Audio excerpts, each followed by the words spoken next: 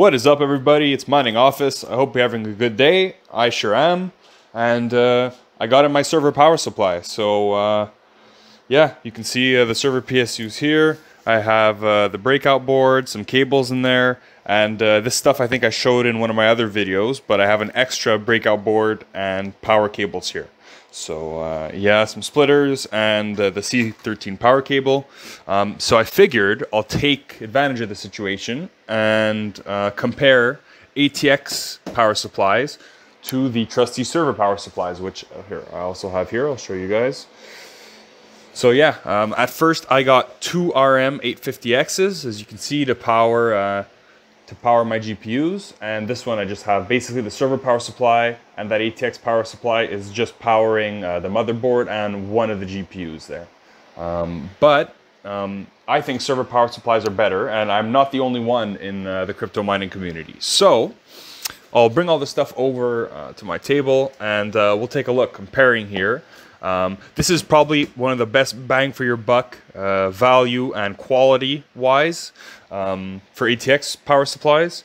So I think this is a very good comparison, and yeah, let's go. All right, so what I think I'll do is just basically take all this stuff out first. I'll go over the comparison between both of these types of power supplies, and then afterwards we'll go back to the office and set it up in the rig. I think a lot of people might not care as much about setting it up in the rig and all that stuff and what it looks like after, and they just want to get to the comparison, so I'll make sure to put that first, and you guys can skip the end if you want that way. Yeah, so first things first, you have the server power supply. This is how it comes. It's an HP server power supply. On 110, this is 900 watts, and on 220/240, it's 1,200 watts. Platinum rated power supply. So obviously this doesn't connect to anything familiar looking, right? That's because you need a breakout board. Breakout board is one of these guys. This is the one it came with. So this just slides on basically there to the server power supply. You have a little voltage reading. You have an on-off switch, and you have a little sync switch here, or plug, I should say. You can see in here too, we just have a bunch of PCIe cables. These are 6 pins which go in here, to 6+2 pins. And then you can always use splitters with them as well. And if I go into this box, you'll see we have another breakout board. This is a 17 slot breakout board. So I'm actually going to use this one on the new server power supply, and this one I'll put on my old one and retire the one that has a button for now. And again, just some more cables. So I think here there's 8, and here there's 12, something like that. Or 8 and 8. Anyway, so you can see I have enough equipment here. So let me get this stuff out of the way, and we'll get straight to the comparison. All right, so we're going to cover a few different categories when we put these guys head to head. Now, this is nothing special. It's nothing new. It's been covered by so many other crypto YouTubers before me, and they probably cover it better than me. But I'll still cover it quickly. We're going to go over the capacity of these in terms of watts, their efficiency. We're going to go over their price, the amount of connections that are supported. Two more things are going to be the noise and the heat. So those are, to me, a little bit secondary, but there'll be other points that we'll be covering. So I'll start by the price, because that just puts everything into perspective. This one, the whole kit with one breakout board, and I think it's 8 cables, cost me $125 Canadian. Everything, again, is in Canadian prices. So $125 is extremely cheap for this, all right, in my opinion. Again, take this into account. I got this on special. So normally it's 180 Canadian dollars plus tax. This ended up being 160 Canadian dollars plus tax. Actually, I paid that price for both of my RM850Xs. So that ends up being $184. So already $184 versus $125 all in, all right? That's the first thing. Now, the second thing we're going to go in is capacity. So you can see it. It's called RM850. It's an 850 watt power supply, all right? This here is going to be a 900 watt power supply the way I'm using it. A little distracted because the cat's here, but yeah, so when this is plugged into 110 volt, it's going to be 900 watts. And when it's plugged into 220/240, whatever, it's going to be 1,200 watts. So I mean, already if you're plugging it to 220, it blows this out of the water. And if you're plugging it into 110, it still beats it by 50 watts, right? So on that end, the clear winner is the server power supply. The next thing we're going to cover is the efficiency. So you can see here, this one is 80 plus gold rated efficiency, all right? And notice it also comes with a 10-year guarantee. That's one of the reasons why I took this power supply in particular. So yeah, 80 plus gold. This is platinum. Now, caveat here, I know it's platinum rated on 220. I'm not 100% sure on 110. I think it's the same thing, but don't take my word for it. But again, here, clear winner is going to be the server power supply. Price, it's obviously the clear winner, so it's taking the first three categories versus the ATX power supply. The next category is going to be connections. So on this guy, you can see that, well, they're actually backwards here, but trust me, there is 5 PCIe connections on this slash CPU. So it's the same thing for the CPU and the PCIe, and there's 5 of them. So that means if you're running your CPU and MOBO off this, you're going to have 4 spare connections on the PSU to power cards.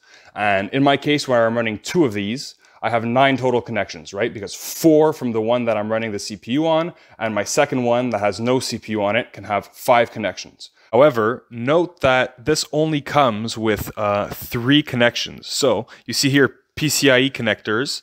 It says 6, but it's because they're daisy chain cables. So there's only three cables that has, 2 of these connectors on it. Thing is, if you're GPU mining, the distance between both of the 6+2 pins is not long enough to make it between the riser and your card. So these come back to being single cables at the end of the day. You can't really use the second daisy chain on it. So if you want to use 5, you have to buy extra cables. That can be really hard to find locally or really expensive if you order online. So I was able to find really cheap and got lucky, but you might struggle to find 1 or 2 more of these to max out your capacity. But the server power supply, that only depends on your breakout board. Now, I've seen anywhere between 12 to 17 slot ones. Like this is a 17 slot.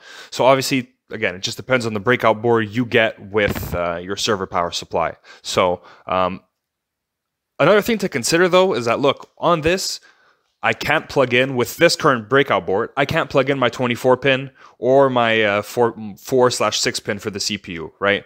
So I'm going to need an ATX power supply in conjunction with the server power supply. So as a secondary PSU where you're just powering cards, this definitely wins. Now, to power your CPU and motherboard as well, you have 2 options. So obviously, you have to go with the ATX, have at least one ATX power supply per rig, or there are breakout boards. I believe it's the ZXS or something like that, ZXS breakout board that can support the motherboard and CPU from the breakout board. So that's your choices. Still, overall, I would say server power supply probably the winner for the versatility, just based on the breakout board. Now, the 2 other categories are going to be noise and heat. In terms of noise, again, here the ATX power supply is the clear winner. Look at the size of the fan here, and look at that tiny, puny fan there. So, obviously, this makes a lot more noise. I wouldn't want to have this running in my bedroom or something like that. So again, it's not too bad at low load, but once this thing gets cranking up, in the higher wattage and the fan gets spinning fast, it does make quite some noise. I don't know what millimeter, what size this is, but anyhow. And in terms of heat, let me tell you guys something. This guy gets hot no matter what. So even on low load, as soon as it's on, this guy gets pretty hot, okay? And this one will stay cool as long as, again, it's under low load. Obviously, when it's, loaded higher, around 700 watts, let's say, when it's up there, it does get hot too, but not as hot as this. So again, for heat, this is where the ATX power supply wins. But overall, if you compare all the categories, when you're just powering GPUs, the server power supply is going to be the clear winner in that scenario. Again, it's going to win in terms of capacity, efficiency, price, and the number of connections. So again, for just GPUs in a rig, this is by far the clear winner. Again, the only things you'll have to consider is the heat and the noise that this makes. So it's designed to run 24/7, but again, it's designed to run hot, and in a server, room environment, you wouldn't care about the noise. So those are the only two downsides to this, and in which case you're going to want to go with ATX Power Supply. These are obviously just easier to use and more readily available. But yeah, if you can get this, I just ordered one off eBay because it's a bit harder to get these in Canada from Parallel Miner and stuff like that. But yeah, anyway, that's about it for the comparison. I think we went over that pretty extensively. Now I'm going to jump back to the rig and tell you guys what I'm going to do with this.